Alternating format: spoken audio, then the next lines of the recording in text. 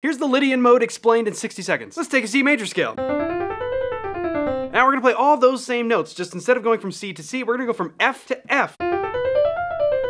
That's why sometimes we call Lydian the fourth mode of the major scale, because it's basically the major scale, just if you started it on the fourth note. That's it. But forget about C for a second, because we want to actually know, okay, but what is it? So let's just think in F.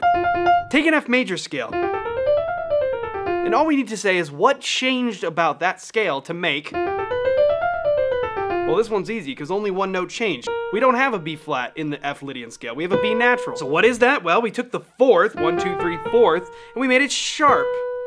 That's Lydian. Sharp 4, that's all there is. Here's what that sounds like.